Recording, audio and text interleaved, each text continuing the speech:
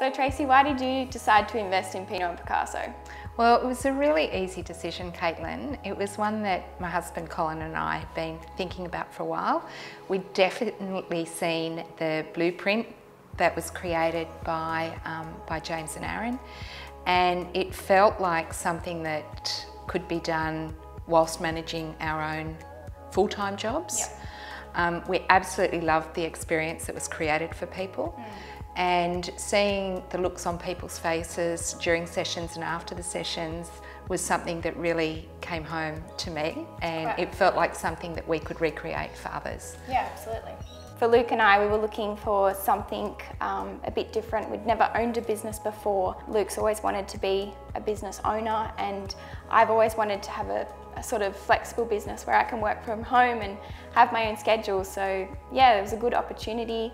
The franchise structure was something that we thought was definitely achievable for, you know, a young couple like us. So yeah, no regrets. It's been, yeah, great experience so far.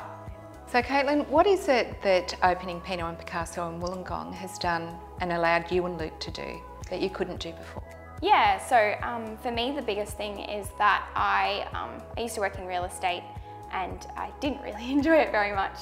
And so I was looking for sort of a new opportunity for me anyway in my career. And this has allowed me to sort of, you know, be able to manage the studio and run that. But I also do have other businesses that I run as well. So it doesn't sort of control my whole life, but it's definitely flexible and highly enjoyable. I mean, being in the studio, you know what it's like. It's a great atmosphere. So yeah, I love it.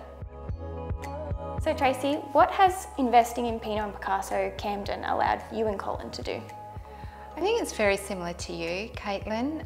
When we opened Camden 12 months ago, we both had full-time jobs, and the success of Camden and not only the joy that it's brought, but also the financial benefits that it has brought, has allowed us to not only purchase another studio, Balmain, it's actually allowed Colin to step away from his full-time job to focus on growing these two businesses even further.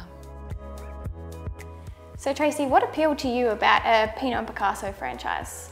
Well, it's really interesting. I had a day off work and I went for a long drive up the mountains just to get a bit of time out and headspace. And as I was driving home, I realised that the 9-to-5 grind wasn't what I wanted to be doing long term. And this franchise, I knew that it would give us long-term freedom. So in saying that, knowing that we're at obviously a very different stage in our lives to you and Luke, looking for a way to transition was really important, and we just knew that this would be the right thing to do at the right time for this time in our lives. Because that's it, you know, we were there working through what our retirement plans were going to be, and obviously they're still 10 years away. But if there's any way that you can bring that forward, do it well, but also something that you enjoy doing was so important for us. I think a lot of people relate to that. Yeah, and Colin's already started on the journey, and I'm actually really jealous. Yeah. And I can't wait for the time where it's my turn to do that. And given the success of Camden and hopefully Balmain, it'll bring our plans a lot closer than they were. So maybe it's not a 10-year plan, maybe now it's just a 5-year plan.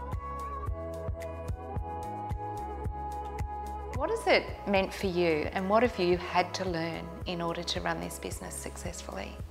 Yeah, I mean, like, obviously people can try and give you advice or tell you what it's going to be like to run your own business, but every business is different, as you would know.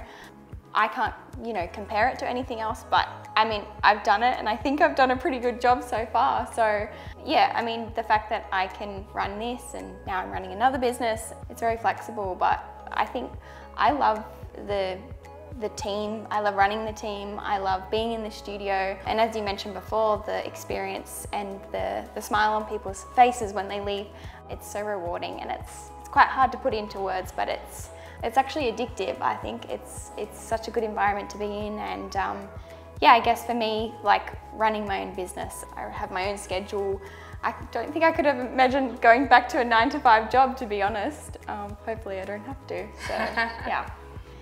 I think, you know, I've always worked in a role where I've led big teams, or I've, you know, run large operations. So I was really lucky to be able to bring a bit of that to it.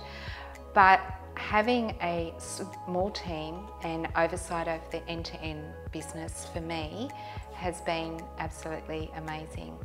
And I've learnt, I actually thought, given particularly that I'm a little bit older than you, Caitlin, that I would struggle with reaching out to audiences. I thought I would struggle with the social media aspect of it as well.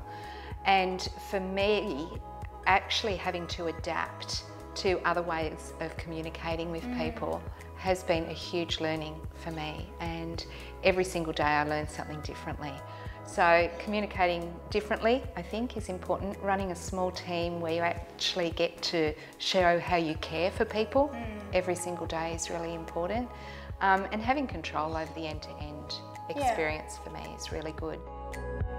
If you had to give one piece of advice to somebody that was even thinking about purchasing a Pinot and Picasso franchise, what would that be? Do it. I think we looked into, I guess, the structure of other franchises, and it's not daunting. It might seem like a big decision, but it really can't go wrong. I mean, every location that they've had so far has done so well. I think the concept of, you know, a paint and sip where you can catch up with your friends and family and relax and have a good time, who doesn't want to do that? So yeah, it's been very rewarding for us. I think it's been the most gratifying experience I've had in a long, long time. No regrets. I would consider myself a non-risk taker. Yeah, same. But all my fears were allayed straight away. And I actually can't even think of one thing that hasn't gone well in relation to the studio. I can't. So Caitlin, with Wollongong, what challenges were presented to you and how did you overcome those challenges? I think for us it was a little bit daunting in the beginning because being, you know, a young couple who have never run a business or managed a studio or anything like that before, we were a little bit worried that we might muck it up.